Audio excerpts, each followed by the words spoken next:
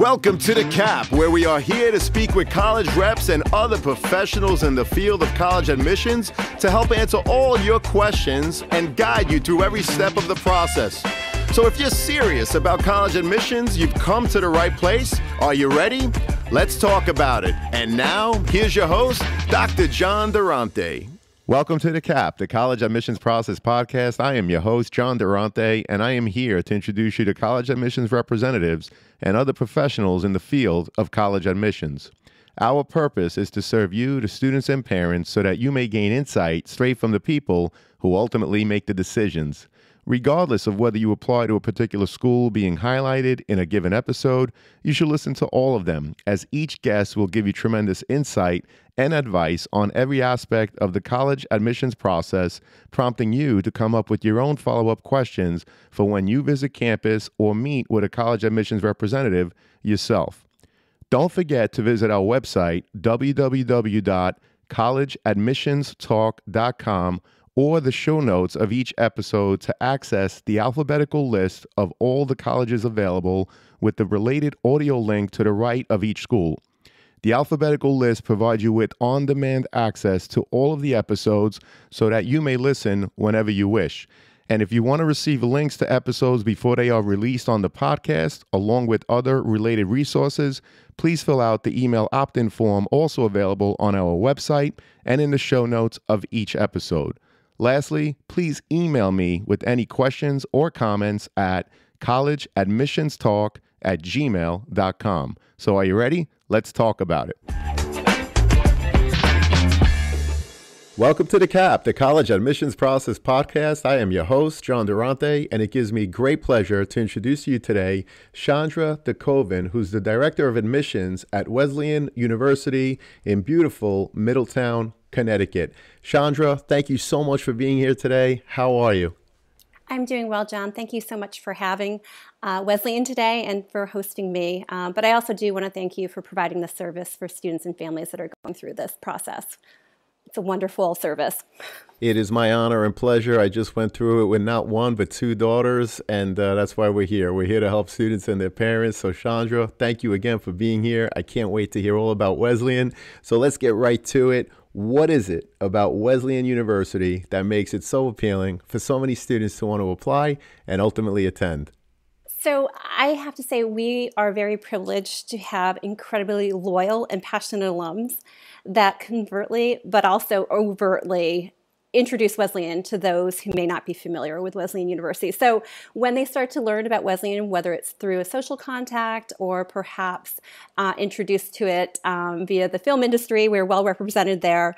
When students learn about Wesleyan and they research who we are, many become incredibly excited about our progressive approach to a liberal arts and sciences education. Specifically, discovering the ability to pursue their passions and interests at a high level while having agency over their educational experience through the open curriculum. So let me explain a little bit about the open curriculum because that is unique. So Wesleyan is one of 25 institutions. There might be more, so please don't fact check me on this, about approximately 25 institutions that do not saddle students with graduation requirements up front. In fact, to graduate from Wesleyan, you must take 32 courses or 32 credits and fulfill at least one major. So requirements are influenced by your declared major, and typically students will declare a major at the end of their sophomore year. So to major in one particular area, it's usually 10 to 12 credits or courses out of those 32. So this approach offers a great deal of flexibility to pursue disparate areas of interest, and more than half of our students will double major, not because they have to and they feel compelled to, but rather because of the flexibility that the open curriculum affords. Some other benefits of the open curriculum: it empowers students to explore the breadth of our course offerings, introducing students to subject areas and topics that they had not previously explored. With the assistance of a highly structured advising system, students direct their educational path. Advisors can push students and encourage them to try a class without risk. And I do want to point out that at Wesleyan, our professors, our advisors actually teach one less course than their peers do, so that it allows for ample time for advising. So advising is a critical component of your Wesleyan experience. There's also a heightened level of engagement when you have a classroom full of students that genuinely are interested in the subject area, they want to be there.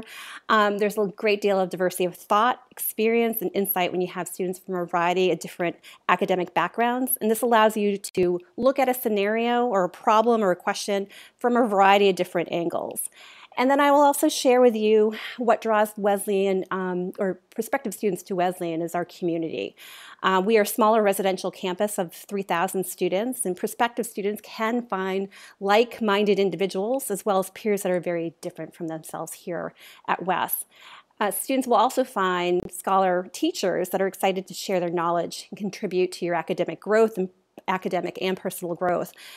They choose Wes because the faculty members choose Wes because they want to engage with the students. And so it's not unheard of for a Nobel laureate or a MacArthur Genius Award winner to engage with our students and teach our undergraduate students.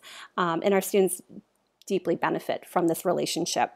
So it's also a warm, accepting community where students get to be their authentic selves.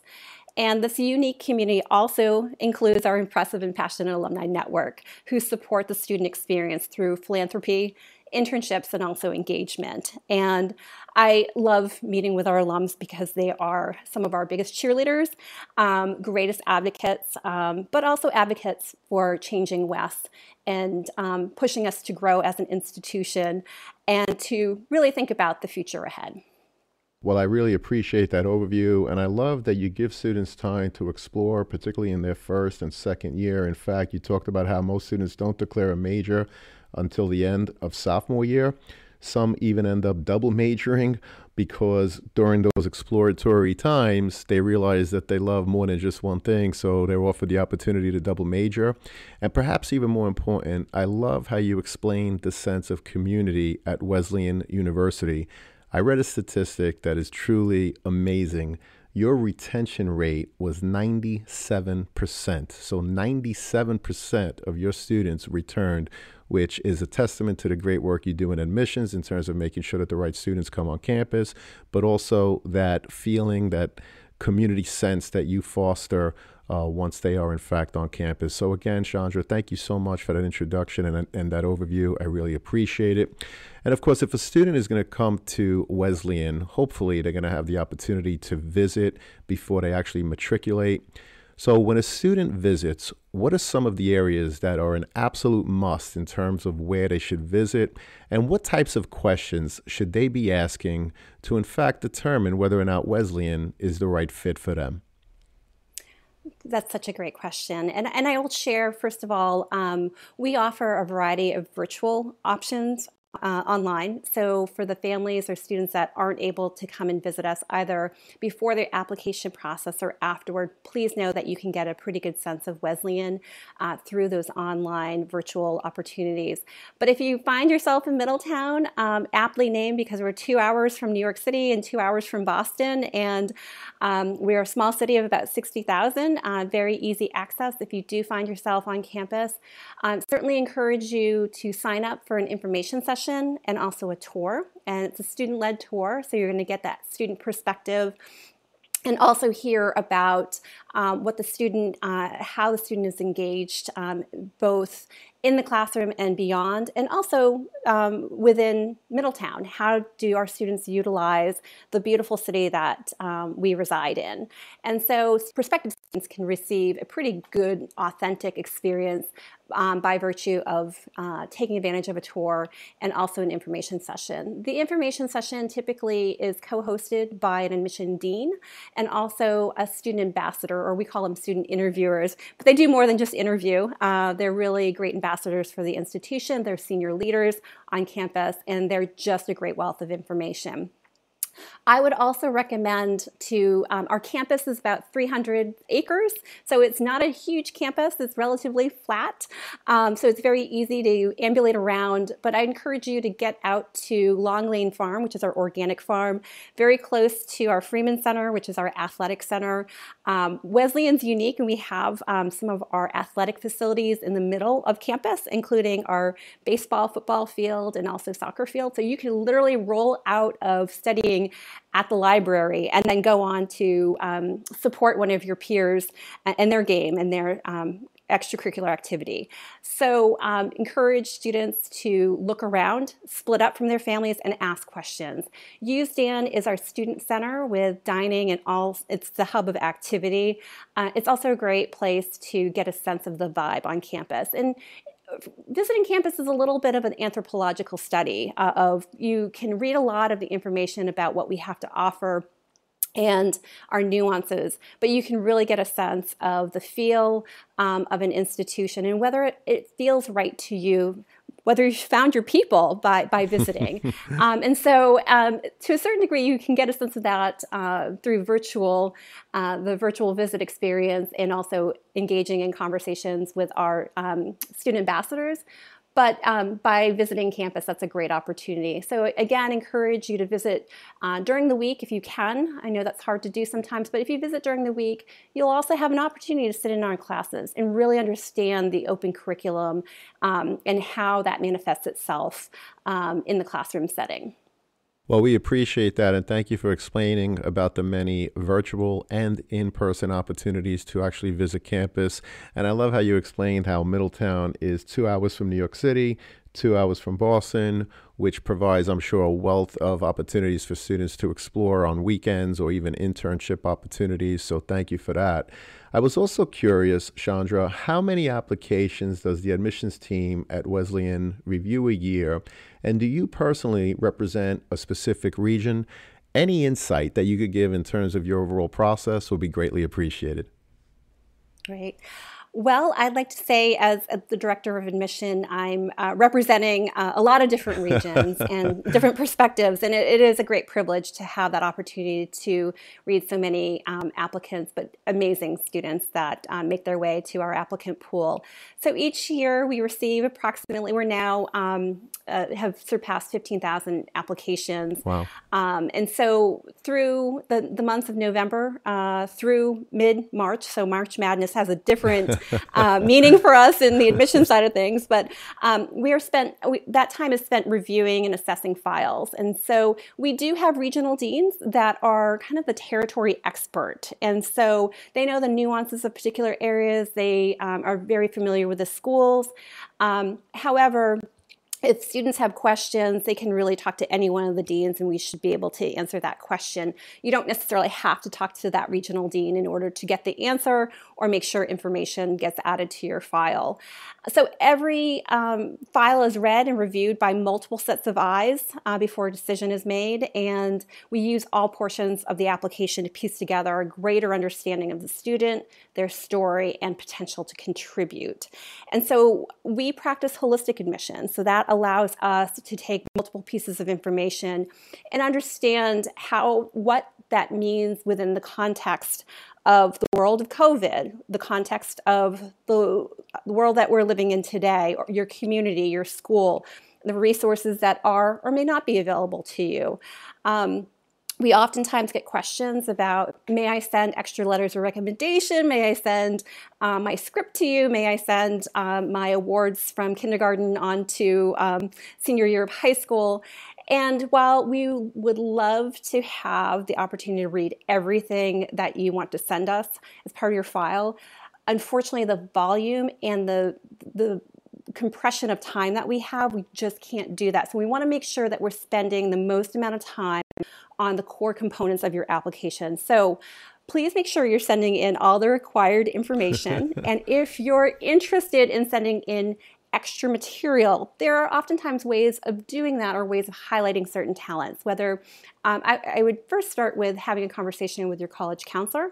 They may have a great suggestion as to, hey, that's something I can just really add into my letter recommendation, or this is a great follow-up email that you can follow up with a page, so it's a little bit more digestible than, say, 10 pages of a manuscript or an art portfolio. We do have a means of sending in supplemental materials through the website as well as Common App and also SCORE, so more information is available there, but that is really optional, and when we say optional, we really do mean optional. Well, that's great. Thank you so much for that overview. We really appreciate it. And I was curious, what is the average profile of the current freshman class? each year we publish the profile of last year's admitted class. So very soon, if it's not up there already, we will have a profile of the class of 2026. Oh my goodness, the class of 2026. I can't believe I'm saying that. And so that's going to give you a lot of data, but what I want to share with you is that the data doesn't tell you about the students themselves, about the individuals themselves. And I'm always very curious of how students and families digest that data, because I think you can tell yourself a different story depending upon how you look at things, or your questions and your concerns and so forth. So I do want to share what's important to us is that we're inviting a group of students that are deeply curious, that are academic risk takers, who want to delve deeper into a particular area of interest. They want to use their knowledge to improve the human condition and solve problems of today. And they're a bit impatient, so that's not featured in our profile. And they do that in various ways, and express that in various ways. And we recognize this, and we want to support their ideas and their intrepidness. And we have programs and grants that will provide financial and human resources to support an initiative and our idea. But again, what the profile doesn't highlight is how the student engages with their teachers and peers in the academic setting, and also within their community, for which we are deeply interested in, because we are inviting students to our residential community. And we do get this critical information through our letters of recommendation, and we pay close attention to the letters of recommendation when reviewing your application. Well, we appreciate that. And Chandra, of course, part of the application is the student's transcript. What are the first things you notice as part of your evaluation process when you're looking at the transcript? Sure. So first and foremost, and I recognize you had asked me this question, and I conveniently ignored to answer it. So I do have a territory that I oversee. It is New York City as well as South Asia.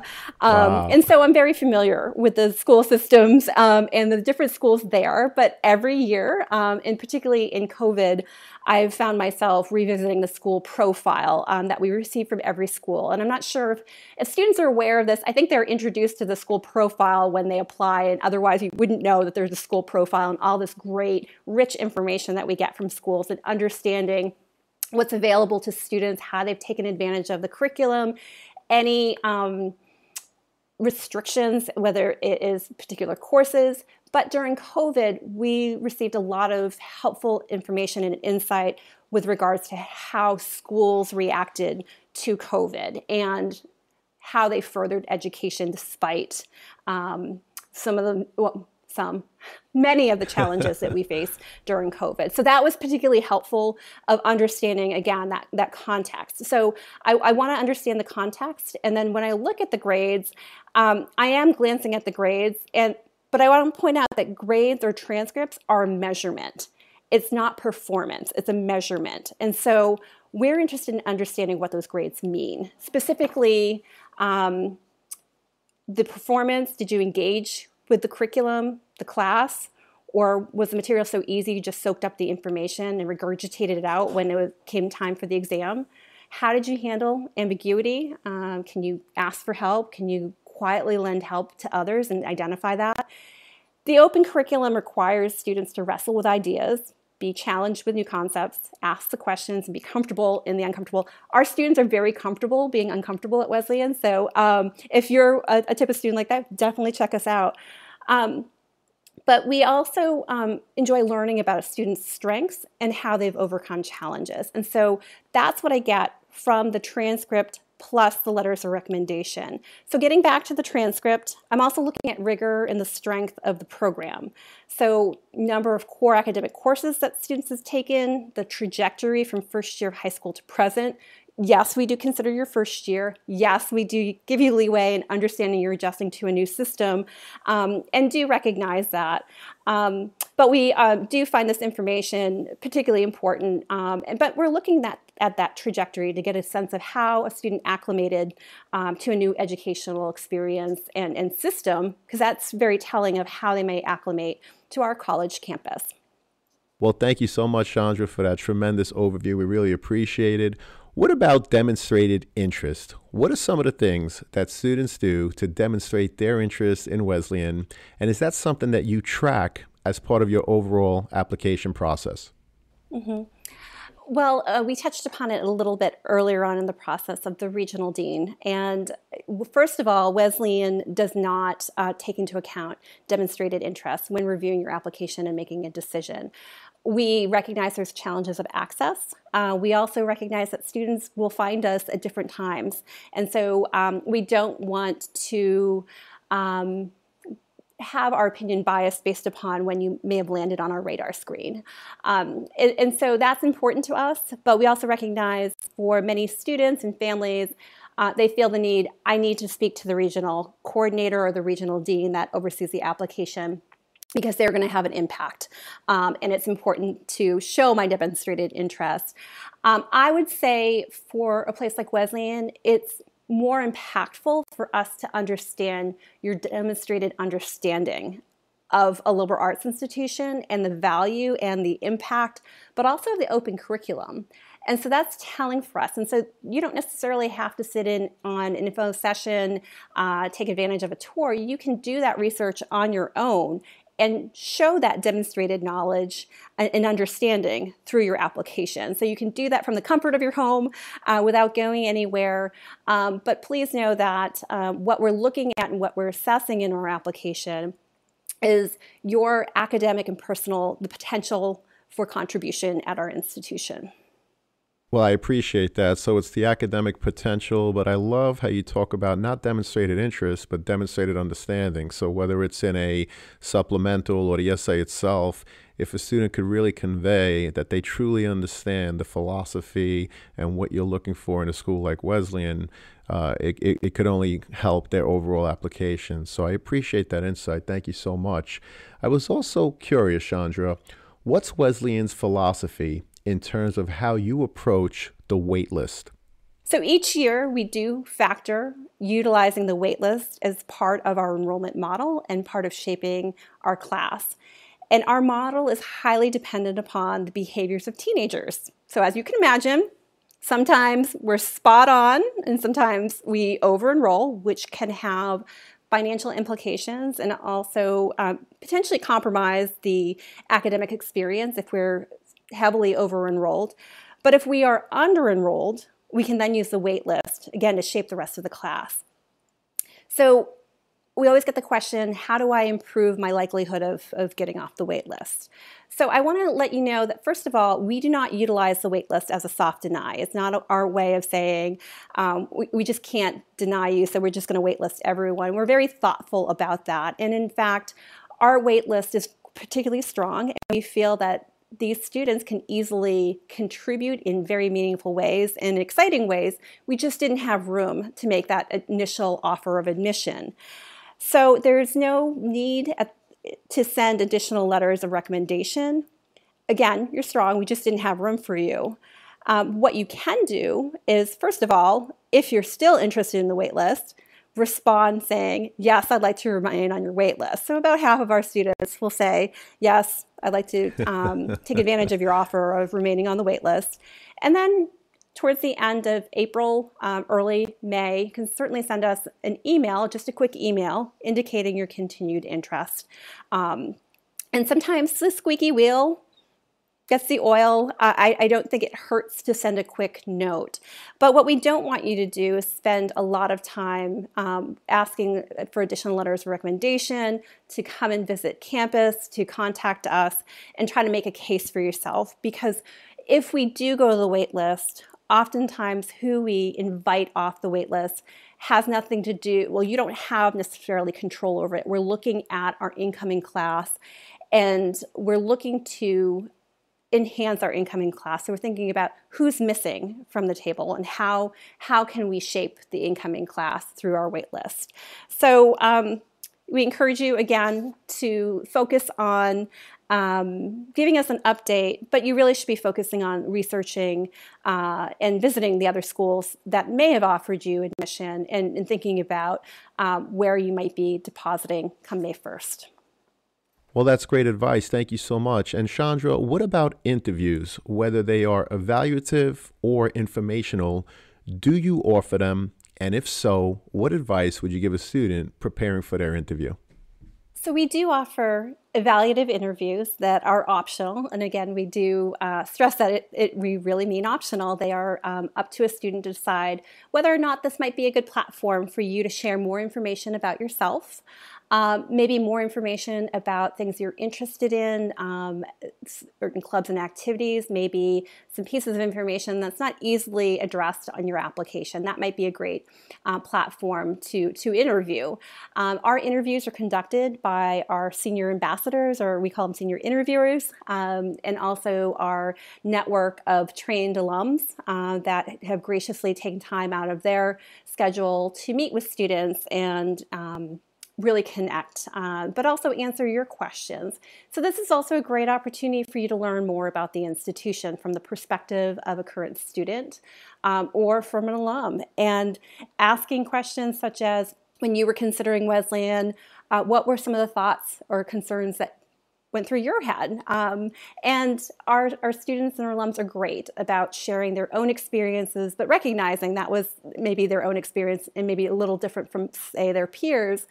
But this can be helpful information as well. And sometimes it's information that you pack away and you remember when you're receiving all those wonderful decision letters, and then it's the tough part, that making that decision. Oh, where do I go? Well, I appreciate that. Thank you so much. And what are the different ways a student may apply to Wesleyan? And is there a benefit to applying one way over the other? So we have a variety of different plans for application. And so we subscribe to early decision, which is a commitment that students make. So it is binding. And so we offer early decision 1 and early decision 2. And each year it will vary in terms of number of applicants, but typically we'll see about 1,000 applications through our early decision program. And so early decision is really stating that Wesleyan is your number one choice. If admitted, I will enroll, contingent upon your financial aid package being realistic and reasonable for you and your family, so that Wesleyan can be an affordable option for you come fall. But otherwise, we're going to be looking at you within a smaller context. It's a smaller pool of applicants. You're making that commitment to us, so you're telling us we're your number one choice. And you're also eloping because it's a quick process. So you need to think about this step and really decide whether or not a place like Wesleyan is your top choice. Now, if there's any doubt in your mind, please don't apply early. We want to make sure that you're excited about the decision when you receive it, and you're equally excited when you hear your friends and observe your peers receiving wonderful letters of admission later that spring. We certainly want that enthusiasm along the way. Now, statistically, there is an advantage to applying early decision. And I will share with you that the pool is particularly strong. It is smaller, and so our acceptance rates tend to be higher with early decision. I will also point out that our pool of applicants are quite diverse, both geographically, economically, culturally, racially, in terms of interests, activities, as well as academics. So we're very pleased with the pool that we see in early decision, but we want to make sure there's plenty of room in regular decision to, again, shape our class. And our deadline for regular decision is January 1st. So again, early decision 1 is November 15th. Early decision 2 is January 1st. So it gives you a little bit more time. Now, we like to see your senior grades during early, and so that's important to us. So if your school doesn't send them, it's very likely we'll be calling up your school office and asking for that information, because that's very helpful information for us as we're reviewing your academics and also your personal credentials. Each year, we receive about 500 applications to consider students coming from 2- and also 4-year institutions to enroll at Wesleyan. And typically, students will have enrolled at another institution, again, either a 2-year or 4-year institution, for at least a year before they apply. And so we're able to welcome a group of students through the transfer option, and we typically bring in an incoming class of anywhere from 40 to 50 transfer students each fall. So it's a nice group of students and a nice cohort that we're bringing to campus along with our incoming first year class. Well, we appreciate that. Thank you so much, Chandra, for the overview. And I know that Wesleyan, like many other schools, is in fact test optional. Can you share the percentage of students that applied and that were ultimately admitted that did not submit their test scores? Mm-hmm. So back in 2014, Wesleyan joined nearly 1,000 other institutions that had gone test optional. So I do want to stress that this whole test optional, this is well before COVID.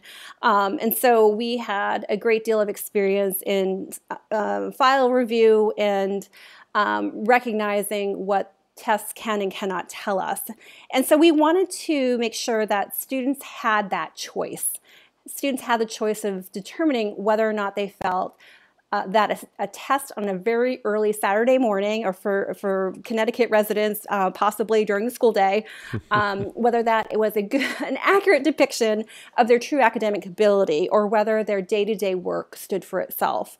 And so we also recognize that was a choice before COVID. During COVID, there were lots of students that didn't have a choice. They just simply could not take the exam, or tried to take the exam and it was canceled numerous times. So when we indicate optional, we truly mean that. And so before the pandemic, about 30% of our students that were admitted elected not to send their scores in. And then during the pandemic, that jumped to 50% of our admitted students elected not to send their scores.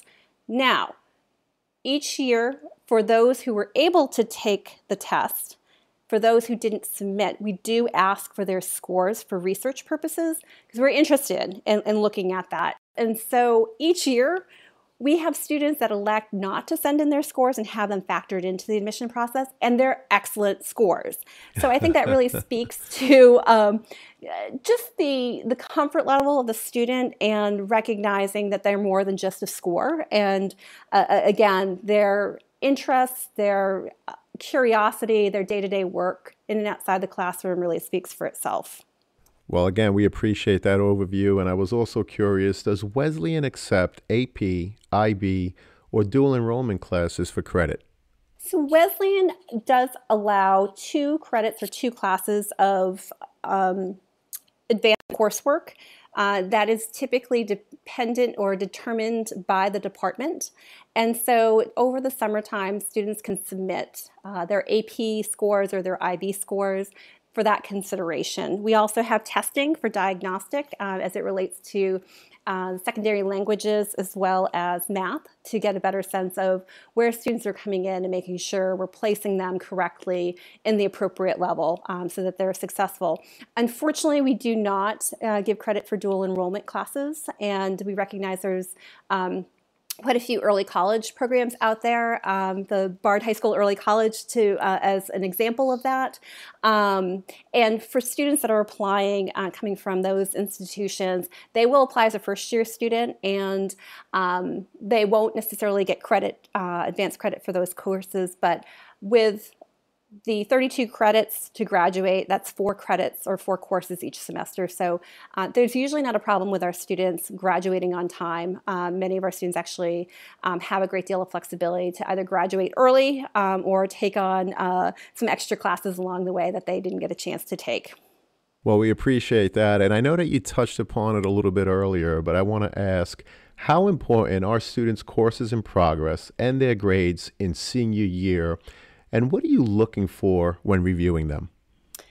So senior year performance, and notice I said performance and not grades, it's very important. These are the courses that are likely the most advanced courses that you've taken thus far, and you're no longer relying upon rote learning, but rather comprehension, analytical and critical thinking, class engagement, and discourse. So these are the very skills that you will use in college. So senior year is not just a conduit for college. It's not just a stepping stone to college. And I also want to point out, it is important, this is where I'm going to say grades. Your final grades do matter. We hear about students and, I worked really hard. I've gotten admitted to some great institutions. I'm just going to let my foot off the gas. We call that the senior slide. Please, the best way to honor your teachers and educators and thank them is to finish strong. And that's going to best prepare you for your next educational environment and position you well to be successful in college. I was a former college counselor, so we received some of those letters. We were copied in on those letters of, we noticed that your transcript does not reflect the same transcript for which we saw when we offered you admission. We need to have a conversation. So please do not let your foot off the gas. It's important to finish strong. So the last sprint or the last mile of the marathon, it may not be a sprint, but you're gonna have a strong finish. Well, I love the reference to the senior slide as opposed to the typical senioritis. So thank you so much for the new term, Chandra. And of course, another piece of the overall application is the college essay. Chandra, what are some examples of essays that really stuck with you, and what advice would you provide prospective students in terms of what to think about when they're sitting down to begin writing their essays? Mm-hmm. I think this is the hardest part of the application. It's my favorite part of the application, I have to say. But I do want to stress it is one piece of the puzzle on its own. It's not going to secure admission. So no one has been admitted solely based upon their personal essay. Most essays are just fine and will provide us with the necessary information we need and we're looking for. So we're trying to get a sense of your ability to write, your thought process, what matters to you, and get a sense of your personality. So in lieu of examples, I will share with you the commonality that resonates with me. First of all, the authentic voice and from the heart. And again, this is a personal essay. And that's hard because you're putting yourself out there. It's not an academic essay. It's not poetry. It's not a biography of your mentor. Rather, it's a personal essay. And again, we recognize that it is very hard because you're putting yourself out there. And it's truly an honor and a privilege to get to know you through your essay and have that glimpse into your life. So as we know, good writing takes time. And like your papers in school, there will be numerous edits and additions. And we're assembling a community of dynamic scholars. And as we read your writing, we're asking ourselves, would this person make a good lab partner, a roommate, a leader of an organization? Are they likable? Okay, seems fair. So again, strength of your writing, your ability to put your thoughts into words and onto paper, but also get a sense of your personality. There are some topics that you may want to avoid with a personal essay. Keep in mind it is a page and a half. And some topics are particularly difficult to tackle in that page and a half. And I would encourage you, before you submit your essay, making sure that either your college counselor or perhaps someone well-versed in the rules of grammar is reviewing your essay, and also providing some feedback of whether or not they feel that this is an accurate depiction of your voice. One of my colleagues likes to use the term 3D as the topics to avoid, and that includes divorce, death, and depression. I have seen essays that have incorporated those themes or one of those themes, and a student has been able to effectively write about that. But I think those areas are hard, and so perhaps may want to stay away from the 3Ds. And so I also recognize as you're getting feedback regarding your essay and whether it is grammar or mechanics and so forth, there are a lot of well-intended adults out there that want to be helpful, and they may want to assist you with your essay. And what's important to us is to hear the voice of a 17, 18-year-old and not the voice of your uncle who is a writer for the New York Times, but rather we want to hear your voice, and that's important to us. And I just want to remind students, we were 17 and 18 years old once, and our personal essay was likely not the strongest example of our writing portfolio, so we get it, we understand. We did talk about in our office about finding our college essays and putting them up online just as a way to kind of reassure students that we get it, we understand, and here's what we submitted when we were going through the process.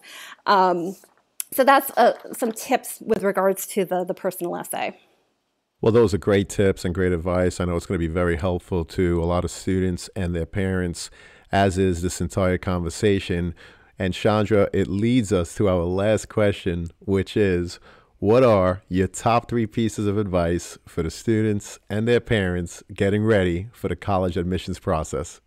Oh, so as adults, we have lots of difficult, uncomfortable conversations with youth, with young adults, right? And that's part of our role. And I would say for students and parents, if you haven't had the conversation about finances, it's better to do that now versus having surprises down the road. And also it may shift, that conversation may shift the types of schools, where they're located, the cost of those institutions as a result of that conversation. So students, if you're listening, you can start tonight. You can, if you're riding with a parent and it's dark, this is perfect because you can don't even look at one another and you can engage in this conversation and just perhaps start with saying, hey, I listened to this podcast. Some woman from Wesleyan suggested that we have a conversation about financial support as it relates to colleges and universities. And just kind of curious as I engage in this process and as I'm looking at some wonderful schools, but some near, some far, some very reasonably priced and some incredibly expensive.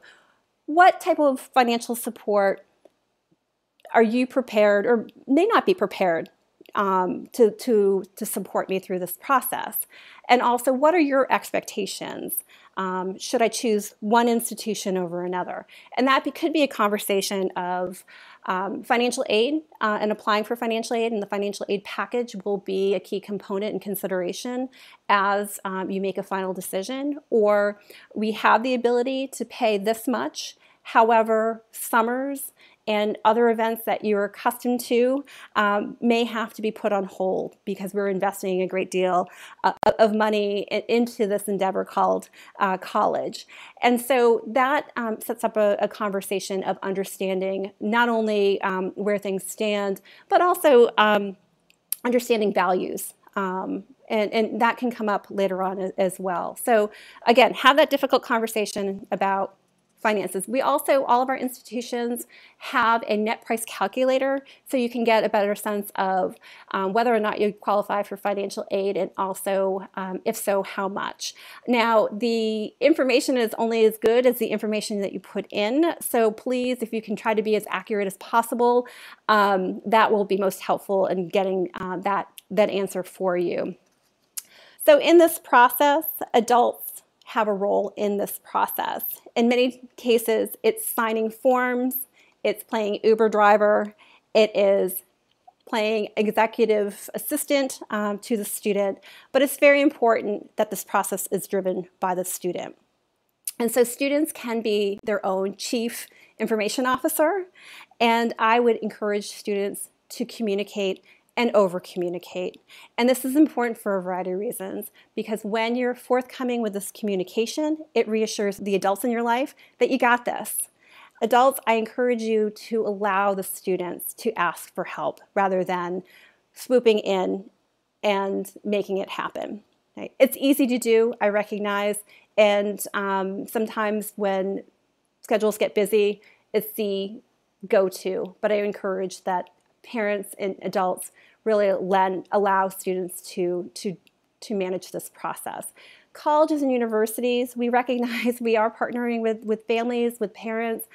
However, we're going to approach this as the student being an adult. We are inviting the student to our community and enrolling in our community. And that's very important for you to understand, because that access to information will change as a student enrolls in our institution. By being forthcoming, by communicating well and following through, students, you are developing key skills for later on in terms of self-advocacy, communication, and that, again, is reassuring for the adults in your life to know that you are, you're not only academically, but you're personally ready for that next step. And so I think that was technically 2, but I'll stop there because I don't want to sound naggy. Well, you don't sound naggy at all, and this has been a phenomenal conversation. I really appreciate your time, your insight, your advice. I'm so happy because I know that this is going to help so many students and their parents navigate the college admissions process. Chandra, I hope to have you again. Thank you so much. Thank you, John.